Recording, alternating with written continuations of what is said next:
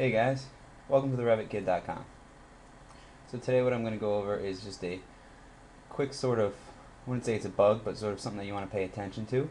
We discovered this on a project I was working on in work, and it can be quite a stumper if you don't pay attention to it. So it's really simple actually. You can see here we have this house, this building, whatever it is, and in the back we have this stair tower.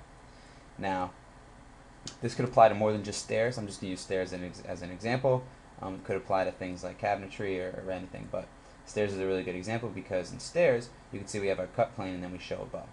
So if we wanted to call out this stair tower into another detail below up, say we want a larger scale plan, or we had a stair set or something, what we do is you go to View and you go to Call Out. Now if you'll notice, the last thing I did was a detail view. Normally in Revit when you first open it, it defaults to floor plan view over here on the left. But because I put a detail view in the plan already once, it defaulted to detail view. Now this is what you need to pay attention to, because if I draw this as a detail view and I go to this view, you'll notice this stair above does not show up. The dotted lines, and it looks a little different.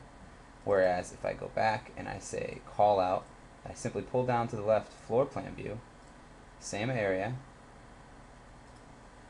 Let's pull this down a little bit. Double click here, and you can see it's got the same settings in a higher scale. So you can see where the difference is. And it also goes down in here into a detail view, the other one. So here's our detail view, and here's our call out of level 1. Now I just wanted to make a video on this because it became an issue. We had a couple people who couldn't figure out exactly why the stairs were looking like they did and their blow-ups, and now we have to redraw all these call outs and drag them all into new sheets.